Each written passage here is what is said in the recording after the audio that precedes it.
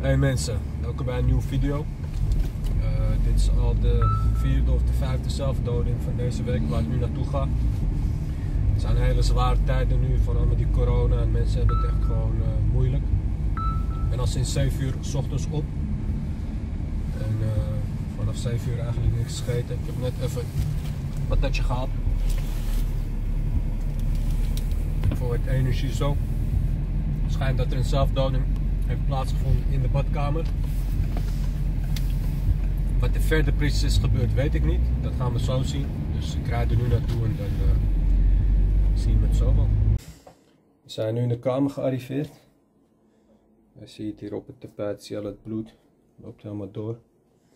Schrik niet mensen, dit is echt, is echt heftig om te zien. En daar heb ik het niet hierover, maar wat er zo meteen gaat komen. Dit is ja, het stukje bij het bed. Het is nog tamelijk standaard, zoals jullie wel vaker zien bij ons. Het is nog vers van vandaag. Moet er allemaal uit. Maar nu komt het. Ja, dit is, zit hier op de deurhendel. Lichtknop. Mensen die gevoelig zijn voor bloed en andere dingen, die moeten nu echt even wegkijken. Dit is echt, echt serieus business. De deur loopt helemaal naar boven toe, de spetters. Schoenen. Ja, en daar heb je het.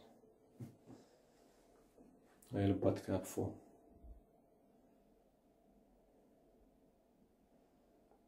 Alle tegelwerk, alles zit onder.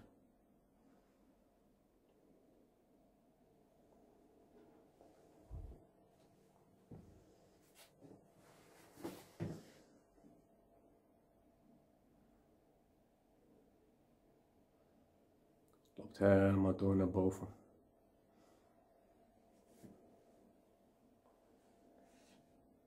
En het ergste is, dit is niet eens de eerste van deze week waar we dit meemaken, in deze staat. Dat hebben we al een paar keer eerder deze week meegemaakt, dat mensen een zelfdoding proberen te plegen en alles onder het bloed zit, het spuit alle kanten op.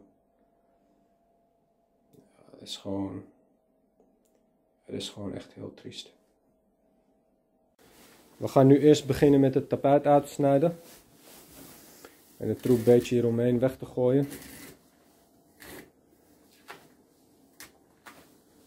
Dus dat gaan we nu doen. Daar ga ik niet veel van laten zien, maar dat is niet al te bijzonder. Ik ben wel benieuwd wat er onder het tapijt ligt, want er is heel veel bloed daar vrijgekomen. Dat ga ik jullie zo laten zien. Dus we gaan eerst even dit afhandelen. Dan komen we bij de meest bevuilde stukken. Wat daar allemaal onder zit. Oh, ik zie dat hij aardig wat heeft tegengehouden, die tegel. Dat is een goede tapijttegel. Want het beton eronder is niet echt zo vervuild geraakt. Nee, dat valt reuze mee. Nou, dat scheelt voor ons. We zijn nu halverwege met de kamer. We hebben dit stuk eruit gehaald, schoongemaakt, afgedicht. We hebben de bedden en zo op hun zij getrokken. Deze stoel ook behandeld. En nu gaan we rustig deze kant op. En als dat is gedaan, dan kunnen we met de badkamer aan de slag. We moeten echt elk stukje tegel inspecteren op bloedvlekjes en dergelijke. Bijvoorbeeld hier zie je niet zo snel bloed, maar als je hier dichtbij gaat, nou, dan zie je zo zitten de vlekken. Hier een beetje. Dus dat moet wel stuk voor stuk nagekeken worden en weggehaald worden. We hebben nu alles eruit getrokken, alles aan de zijkant gedaan. Deze kamer is zo goed als klaar. We lopen hem straks nog even na. We hebben de muren hier gedaan, we hebben de kast hier gedaan. En nu gaan we deze deur nog even afnemen. Die bloedvlekken weg. We spuiten hem eerst in met onze speciale bloedverwijderaar. Die breekt alles af en dan kun je alles zo eraf vegen. Zo, redelijk soepel, zo te zien. En we hebben hetzelfde gedaan bij deze deur, die lopen we nog 1 keer na. En dan gaan we hier naar binnen. Dit wordt nog een klusje. We gaan nu alles rustig inspuiten en stuk voor stuk schoonmaken. We beginnen eerst een beetje met de wanden en hier met de toiletpot, wasbak en dergelijke. En dan werken we ons een beetje richting een badkuip toe. Maken we de badkuip leeg en dan kunnen we het tegelwerk eromheen doen. We hebben hier alles al gedaan, die deuren en de kozijnen en dergelijke. Dus dat ziet er weer strak uit. Maar dit moet nog wel even gebeuren. Nou, we zijn nu ongeveer 80% zou ik zeggen. We hebben hier alle tegels en dergelijke schoongemaakt. De vloer, die moet nog 1 keertje straks. En dit moet nog hier, die tegelmuur. En dan kunnen we daar met die pot aan de slag, met de badkuip aan de slag. Ik weet niet waarom die verstopt zit. Ik weet niet wat daarin zit, maar dat gaan we zo wel vanzelf zien. Ja, we hebben een klein probleempje. We hebben net even gekeken of deze doorspoelt of niet. Waarschijnlijk zit er een verstopping.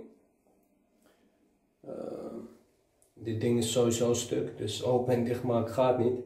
Dus ik denk dat we nu met onze handen erin moeten gaan om te kijken waar het probleem zit. We hebben wel gevonden dat hier de opening zit, dus daar moeten we sowieso zijn. Maar wat er exact aan de hand is, nou, dat gaan we zo uitvogelen. Nu even op zoek naar die opening. Om exact te lokaliseren.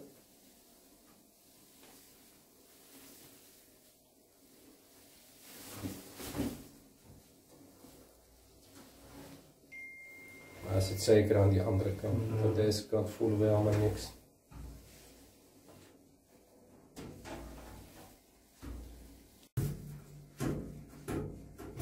En dit is dus het probleem. Als je erin gaat wikken, dan voel je wel dat er een gat is of iets. Maar je hebt geen idee wat daar is. Het lijkt alsof er iets voor zit, een metaal of iets anders. Dat gaan we nu. Ik denk dat we gewoon met de hand erin moeten.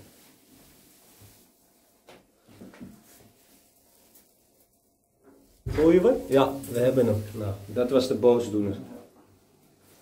Laat hem eens zien. Die zit erin, de stop. Hij loopt nu lekker door.